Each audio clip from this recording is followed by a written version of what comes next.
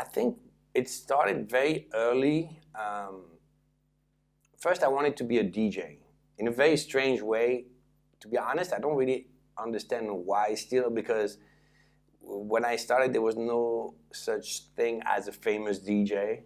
So there was no fame, there was no money. There was really, it was really not the best job in the world. But I was not coming from a musical family.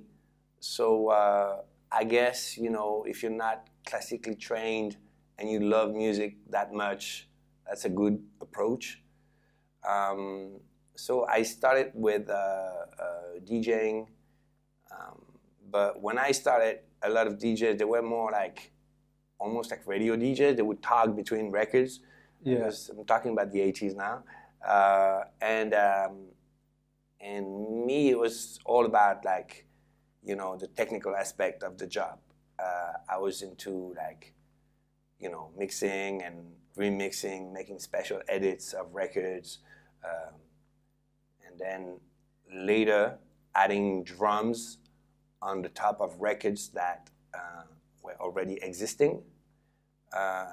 Then, later was starting to make remixes, and so mostly drums and bass line,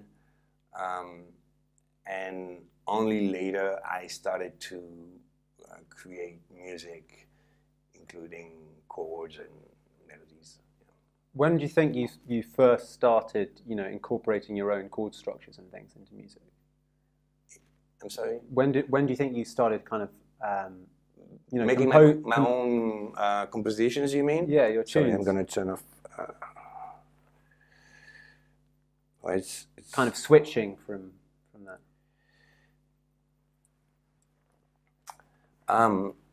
Well, it's really crazy because it all happened by accident, to be honest. And I think, there's always a lot about the talent, a lot about work, but you also need a little bit of luck. And I started again to make music in 2001 because I stopped for a moment. How long did you stop for? Well, I started as a DJ. But at that time, you have to understand there was no such, there was no famous DJ when I started. So, it was really hard. And people would not let me play the music I wanted, the owners of the club. It's going to sound really crazy, but when I was a DJ, you would have to play the records of the club. And I wanted to play house music. And I'm talking now in '88. And no club owners would let me play this music. So I was working in a club, and I told them, look, Monday night is empty. Just give me the Monday night. I'll promote the night. I'll make the flyers. I'll do everything. Just pay me a regular DJ fee, which was at the time 400 francs, which is probably 60 pounds, something like this. So, I was doing this, and this is how I started to be a promoter. Because the only way for me to be able to play the music I wanted to play was to promote my own night. Because if I was working for a club owner, he would tell me, no, you need to play this and this and this, and music I didn't like. I took a sample of a record I used to love, El Nafish, that I used to do scratched demos when I was a kid. And I took this sample, and I couldn't play chords, so I just played with 2 fingers the fundamental of the chord, which is, the bass, basically. So you don't really need to be, classically trained to play 4 notes, Yeah. But at the same time, it does give you the 4 chords. And the day after, I'm going to the restaurant, and I'm meeting Chris Willis, and just like that, vibing with a person that was nice. What do you do in life? You know, and he's like, well, I'm a gospel singer. And I said, oh, wow, really? That's crazy. I just made a beat. You want to come to the studio to listen to it? And the guy came, and I had this whole vision of a song, and I told him what to do, and he did, and it was okay. And then he made what we call an ad-lib, which is like an impro, you know. And the ad-lib was 10 times better than what I did. And I was like, oh my God, this is insane. And it was my first record, Just a Little More Love. And that part, I only took that little part and made it the whole record. And because it was coming from church, he knew everything about, you know, how do you call it? I'm sorry. So because he was coming from church, he knew everything about harmony. And that little sample that I took, he harmonized it. And from him, I started to understand the concept of chords. And then, you know, chords are the foundation of everything in music. But when you come from a DJ point of view, usually you don't look at it this way. No. And what's interesting in dance music is that there's almost an internal conflict.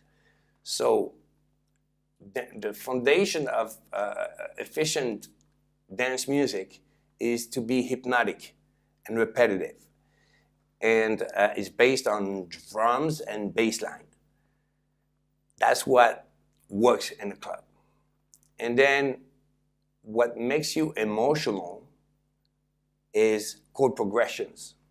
And that's what works on the radio. So there was always a sort of conflict between dance music that was, you know, based on rhythm and radio music that was based on more harmonic, melodic kind of music. And that's how I started, being more the normal DJ, you know. And then by working with Chris, that was a really important part of my life, you know, I understood the concept of harmonies and chords and melodies, and I got kind of hypnotized by him, you know. And then I was like, okay, you know what? What I'm gonna do is do the verse, the equivalent of a verse, what we call today a drop. That would be the musical part that is gonna be straight and hypnotic, but at some point, I'm gonna break it down and do a full chorus with chord changes. And that was completely new. I mean, today, of course, every dance music works like this, but at that time, it was really different. The beginning of that. Yeah. And also I was like, okay, when I DJ, I like to, you know, with the EQ, take out the beat when it's singing. And I'm like, I'm gonna do this in the studio. What I'm doing in the club, you know, using filters and EQs, I'm gonna do it in the studio. And I'm not gonna leave the drums when it's the chorus. When normally at that time you would think you have more drums on the chorus because you want more energy. And again, that was like a new type of arrangement. And this is when I did Love Don't Let Me Go and Love Is Gone. And that for the first time. With Chris singing. Yeah, both of yeah. those. Because really I was making all my records with him. I mean, they were fantastic records.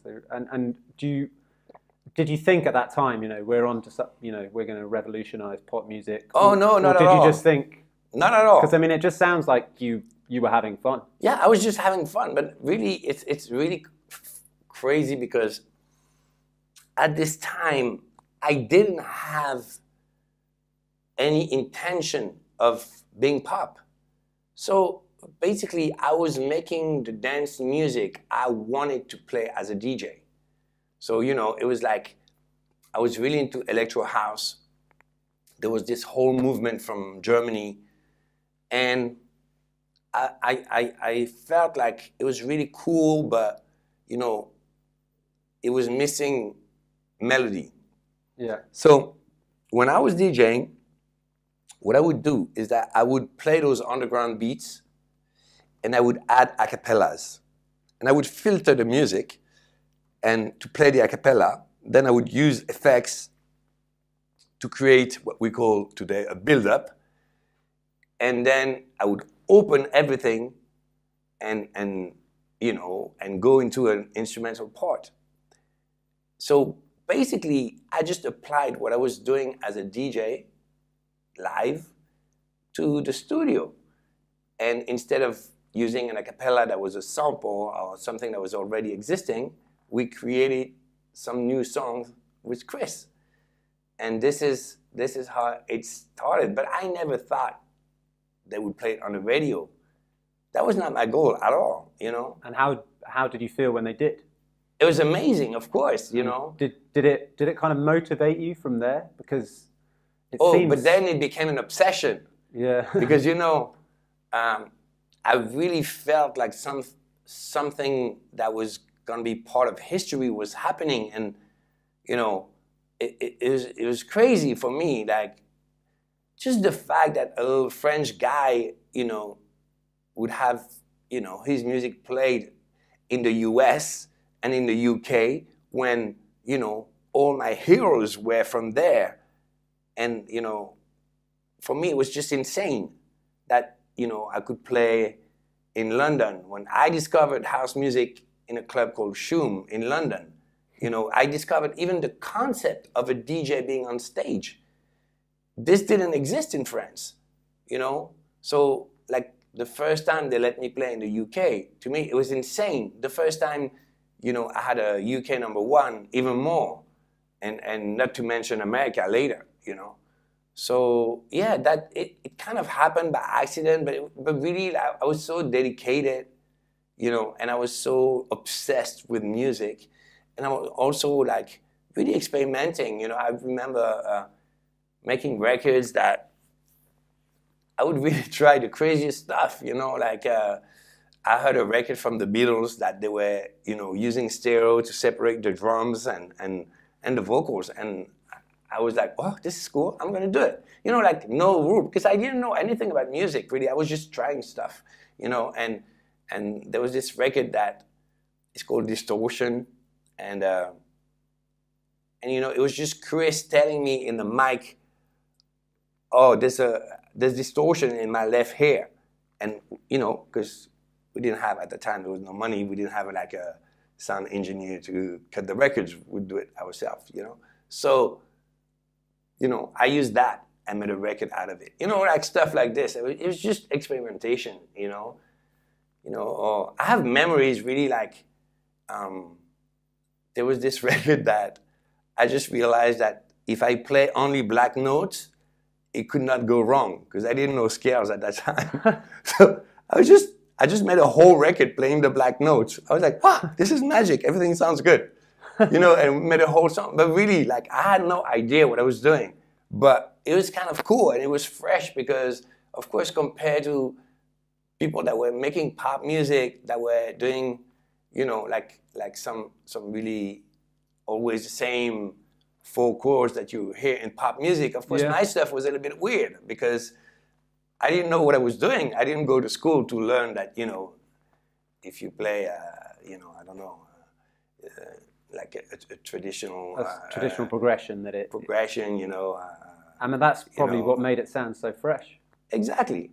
But it was kind of an accident. And then later, because at that time I was like, I wanted to be super cool, and you know, I was very judgmental on pop music, and you know, but then. So you wanted to be kind of more like, you know, cutting edge. Yeah, like, because this was my world. To be honest, I never wanted to be underground. I was just underground because my scene was underground. Yeah. You know, it's not like for me. I was never. I wanted to share my passion with everyone. I wanted to, you know.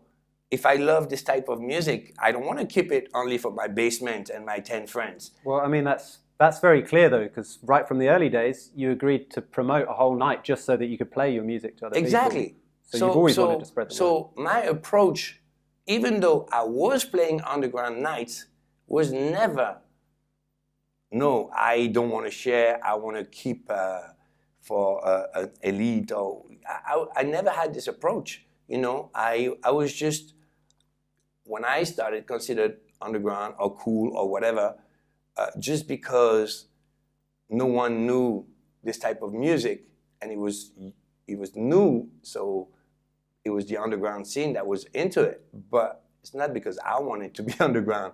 And actually, the minute I could share it with more people, I did, you know. And what was interesting is that even though I had this little bit of an attitude when I was young, you know, I started to try to understand how people write songs, because of course I had success. So I was like, you know, when you touch radio success, whatever anyone is gonna say, you want more. Yeah. You know, because it's so rewarding. You know, when you see like, you know, thousands of people singing your songs everywhere in the world. Must be amazing. It's extremely rewarding. You know, and from that time I started to study songs. You know, started to, you know, copy chords from others, from old music, for example, you know, and instead of sampling or, you know, making more like repetitive music. And then I started to realize that it was not so easy. I started to realize that pop music is actually probably the hardest music to create. And, but I never, you know, for me, when I was a kid, I was like, this music is for stupid people. You know, this is completely, this commercial music is you know, is so formulated. But the reality is that it's extremely hard to make, you know. So basically, and to connect with people as it changes. Exactly. And also because you see that every record that is really, really successful is usually an original approach of pop music. And finding a new formula is so hard, you know. So, like I said, you know, it happened to me a little bit by accident, and then I saw, let's say, an opportunity to share my passion with more people, and I worked really hard to try to understand, you know, and I wasn't classically trained, but I always had a certain understanding and a certain ear and a certain vision for music. And but basically, I would always, you know, I would always be influenced by my job as a DJ. So basically, I would play in underground parties. I was like, oh wow, this new sound is reacting really well. But because usually the kids that are making those beats, they don't know music the same way that I didn't know music, but they have like something cool, you know, in the way they produce. So I'm like, okay, I'm gonna use that, but just make it more musical so that there's a real hook that people remember. And basically that's what I've done my entire life, you know, whether it's as a DJ, when I was playing a cappellas on top of house music records, or acid records that were so weird and underground, but I would break it down and have a hook that everybody would know. And then later, that's what I've done in my production. Records. And when things started to get, you know, really, really huge, like globally for you, and you're suddenly not only an original artist in your own right, one of the biggest in the world, but you're also highly sought after as a producer.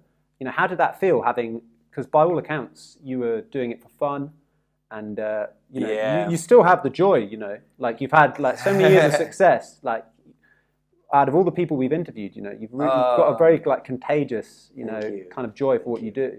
So because it's a miracle. I told you I was playing like this. How did I get there? It's like, you know. So how did you transition? I'm not hiding it. I'm not pretending to be, you know, like I work with the most amazing musicians, you know, and sometimes I'm ashamed because I'm like, how did I get with those people, you know? But usually, like I have, you know, I have like ideas that are a little bit out of the box, and finally, you know, this is what makes a hit.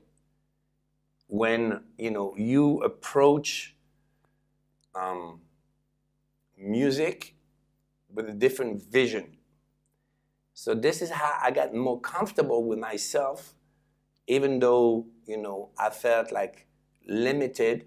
So of course I've learned, but you know, there's, like when you don't start when you're 5 years old, you can never get to a level where, you know, someone that is classically trained can get.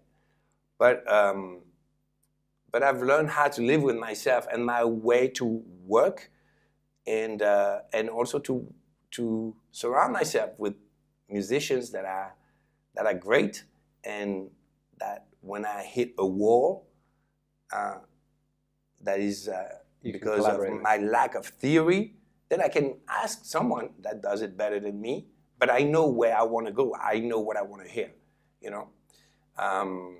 And you've got the ear, I guess, from being so obsessive about music. Because, it's more important. I've been playing music since I was 12, and I'm 52. So, you know, this is in the same way that, you know, what I realized, because I had kind of a complex when I started, you know, people that are composing, you know, that are amazing composer, they also take it from somewhere. It doesn't come out of nothing. They've been trained to know that this chord works good after this chord. They've been trained to know that, you know, if you put a chord number 5 at the end of the sequence of chords, it's gonna feel really good when it comes back to 1, because you learn this, you know. In the same way, I have accumulated like a huge database of records of music that I've played my entire life. So very often the way I think of music is by association. And, you know, like I hear a melody. It's funny because I did this yesterday in my bedroom. You know, someone sent me a demo and the song was amazing, but I didn't like the chords, and I hear it and I hear, wow, this reminds me of this record.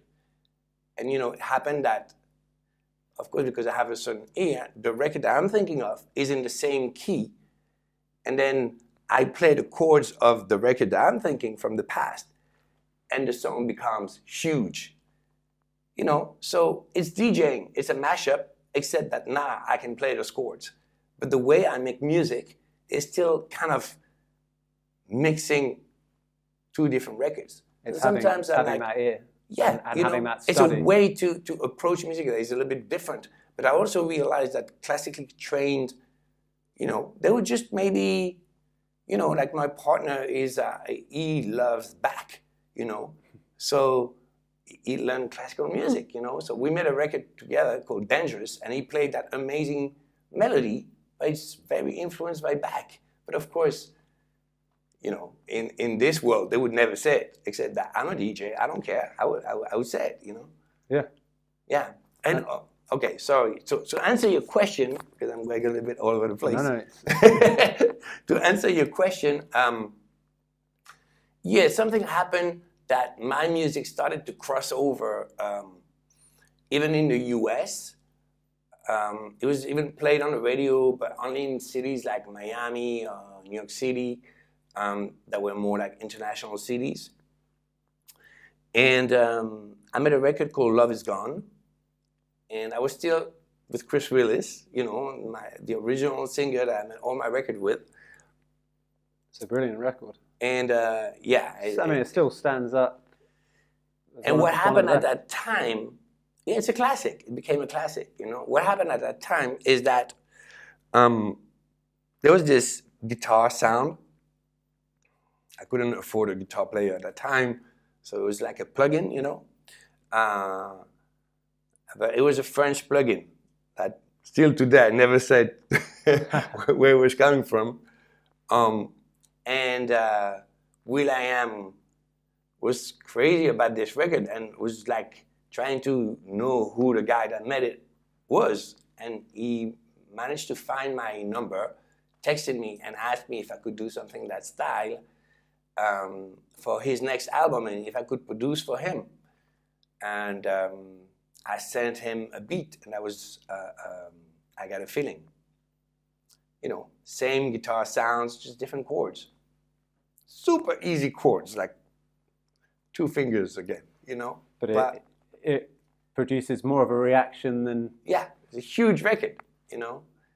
And you can have as many chords as you want, but if you're not, you know, connecting people and making them feel joy and... Yeah, I mean, and also the approach was so different because at this time, this was really a turning point because, you know, like I said, in the US, you would never hear dance music on the radio, ever. I'm talking 2009, you know. And I also got kind of lucky because at the same time, I came with that at the same time that Lady Gaga came with her album. So, you know, people fear competition. I think it's amazing because it makes you look stronger. It makes it look like a movement, you know. Yeah. And she was very influenced by dance music.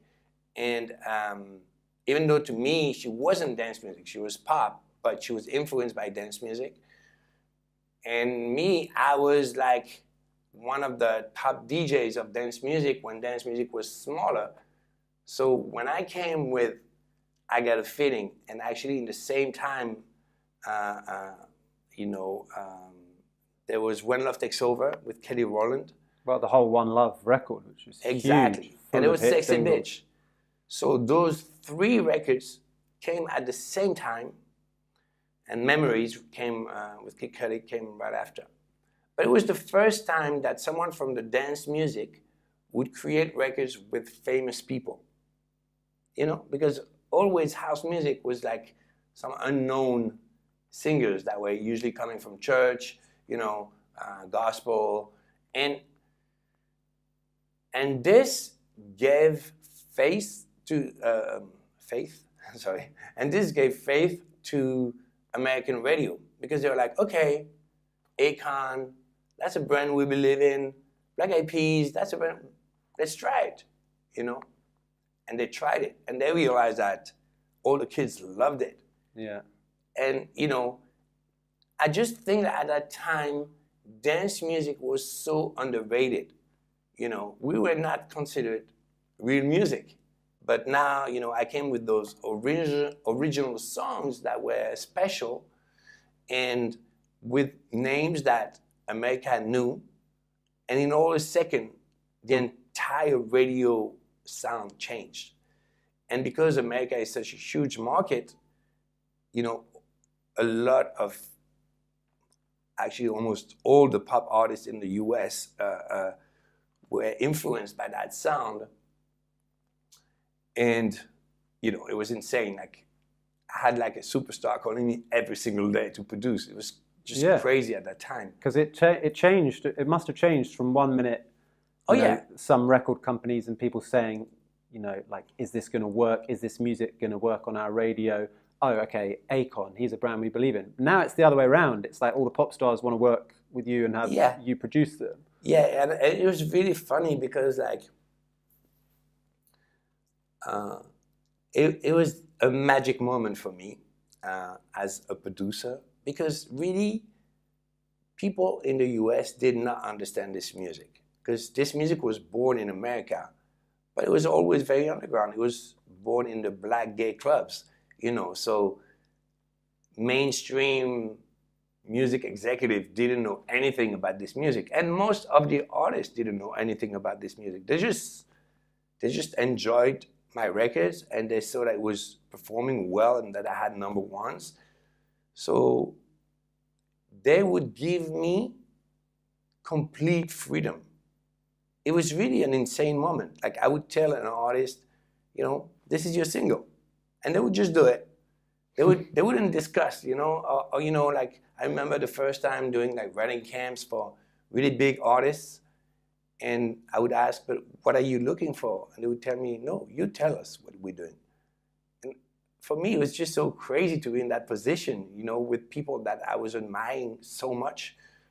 Did you ever find it, you know, at the start of becoming like this kind of superstar producer and DJ, did you ever get intimidated when you were working Oh with like my massive God. pop stars and stuff? Oh my God, you have no idea. I still remember when we did I Got a Feeling.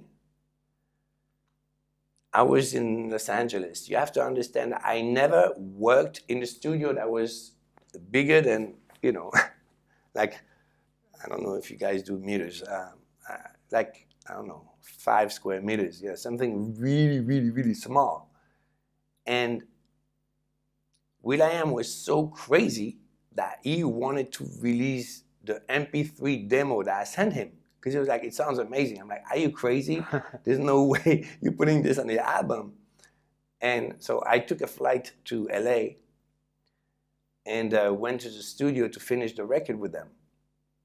So was this a much bigger studio than you were? It was actually a joke because I only worked with I only knew how to work from my laptop. So I'm in this studio with a huge SSL, and the guy's like, okay, what do you need? And I'm like, a mini jack, you know, because all I could do was really, you know, work from my laptop. I didn't know how to use all of this, you know, and. But it shows that you don't need that, and that must be so inspiring to all the people out there who want to make music. Oh, absolutely. Who just have a laptop, don't have money to go to the studio. But imagine me arriving there, having the Black Eyed Peas in the studio, and I remember Jimmy Iovine, that was always such a visionary, knew that this was going to be the biggest record on the album. And he heard the demo, and he talked to all these guys that they have to go to the studio because there's a French guy that have a revolutionary sound, and they need to go check me out. But this I didn't know. And then I go to the studio, and it's like, it was horrible.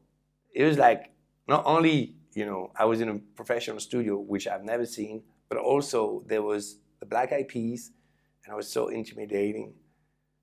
And I remember there was like the manager of Eminem that came.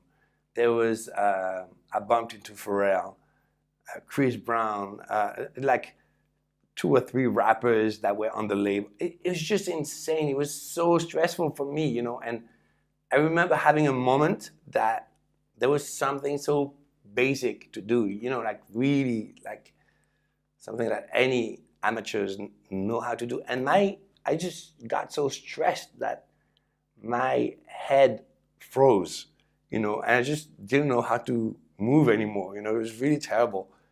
And, well, we still ended up having a pretty good record. A very big record. And yeah, and then from that time, everything changed, you know. Dance music crossed over in the US, and because American artists are so huge, they became influenced by dance music. So the fact that amazing talents like this would get into this, you know, people like Rihanna and Chris Brown and a lot of the big artists of that time, they started to be into this music. And of course, it came back to Europe. So it was like an amazing cycle of sounds that were born in the US that was reinterpreted by someone like me from Europe and going back there, you know. It was amazing creativity, you know. And then you guys became the new pop stars and the new rock stars, the DJs. And I think this was the moment that DJing became like a rock. DJs became rock stars. DJs became pop stars. Do you think it's cooler these days to be like?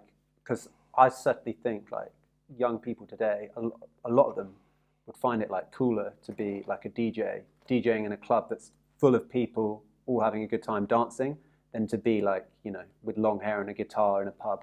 Oh, for sure. I mean, rock is having such a hard time. And do you ever see it coming back? I mean, I think it's very difficult. Music is a cycle, always, usually 20 years. So you think there'll be like a It's going to come resurgence? back, of course. You know? But then there'll be a resurgence. But of you know, dance. like I remember, like when I had this big pick, you know, with this music, hip hop was dying, and then EDM completely saturated, and then you know a lot of people copied my sound, and it felt like everything was the same on the radio. I even got tired of it myself, and then there's a reaction to it, you know, and then you know hip hop made a major comeback and became the biggest music ever. I think it got to a point when everywhere you go, you hear hip hop, hip hop, hip hop. You go to the supermarket, it's hip hop. You go to the club, it's hip hop. You listen to the radio, it's hip hop. There's gonna be a point that people are like, ugh, we cannot take it anymore. We are cool, we wanna be different. Because this is what kids do, they wanna be different. Yeah. The way I want it to be different. And then there's a reaction. And look what happened with Latin music, you know? It was like a little bit of a fresh air, you know, to hear something different. And this is always gonna happen, you know? So hip hop came back, you know, dance music I think is gonna come back really strong. But soon. I mean, dance music is still... It's still big, but if you look at numbers... And the top 50 is a lot of hip hop. It's not what it was a few years ago, you know? And that's totally okay, that's normal. But you've kind of incorporated, you know, hip hop and rock and all sorts of genres into your own music. So, exactly. So for the future, do you still have the same enthusiasm about making records? Well, because you've had so much success. You know what's interesting? Like right now, what I'm doing, since a year, I felt like it was hard for dance music in the charts. And I was like, you know what? Instead of copying pop music, I'm gonna recenter on what I was originally doing. And since a year, I've been like working on new sounds. And I've been making DJ records that are not meant to be on the radio or not even for streaming, that are more like, I started a new brand called Jack Back that is more like underground. I started a project with a friend of mine, it's called Morton, and we have this incredible rave sound that is like really, it's mad the way it works when I play those records, and I have like 10 records in advance. Like it's a new sound, but it's not mainstream, you know. It's for DJs. So because I was getting a little bit like a lot of successful artists, my music I felt was becoming a little boring because I was so obsessed with having radio hits that I started to compromise so much.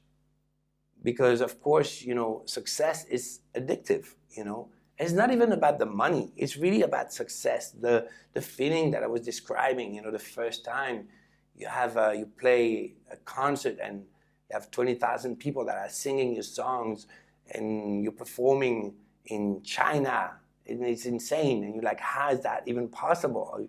Or in Latin America or some weird countries like this, and you're like, wow, you know.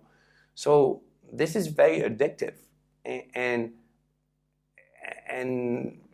when dance music was not, you know, being all the top 10 records anymore, I started to want to, you know, stay in the top 10 regardless and make records that were more strictly pop.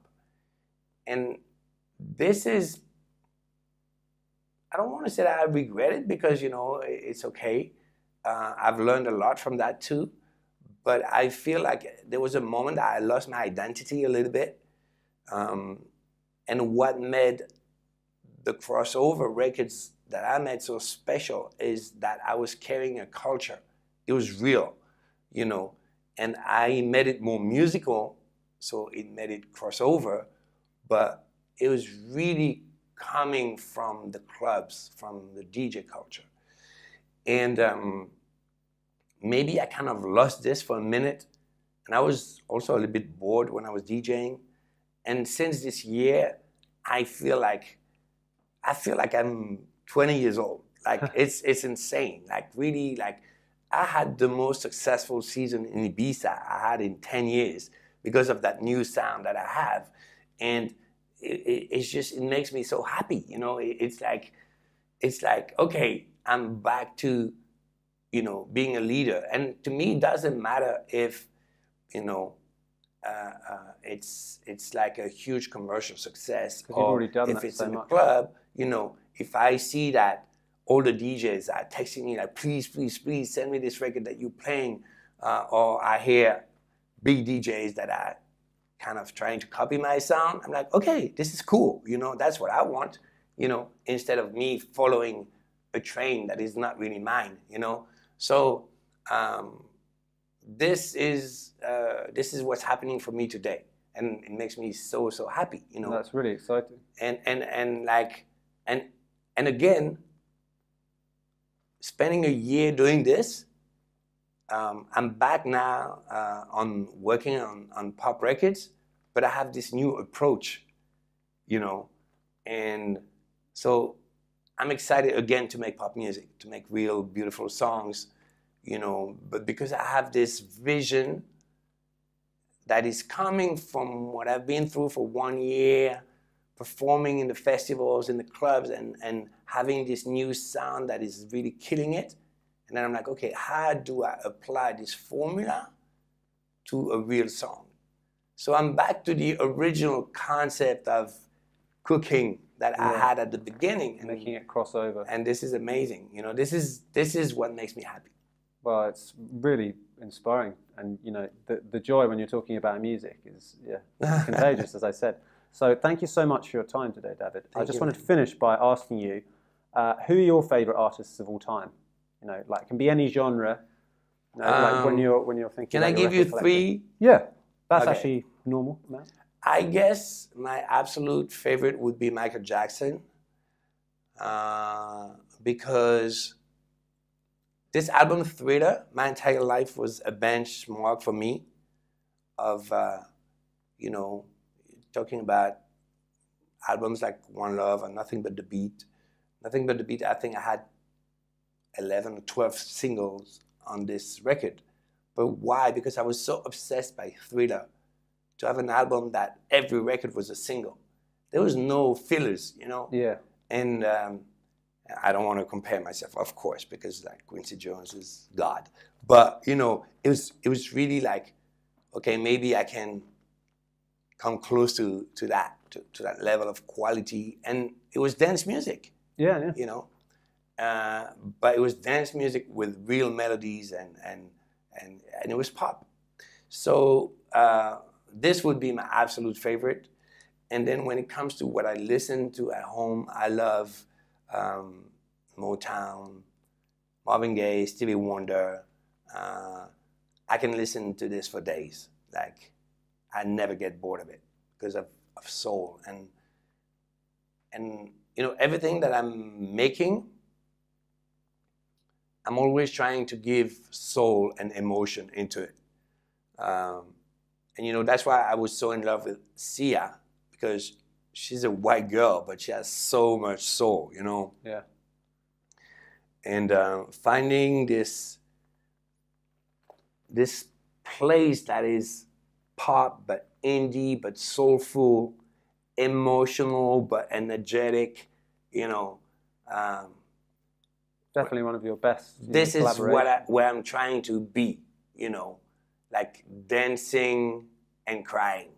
Yeah, well, a lot of your records, you know, have achieved that. So, you know, thanks so much, David, and it's been a pleasure to talk to you. Thank you, man. Very well deserved.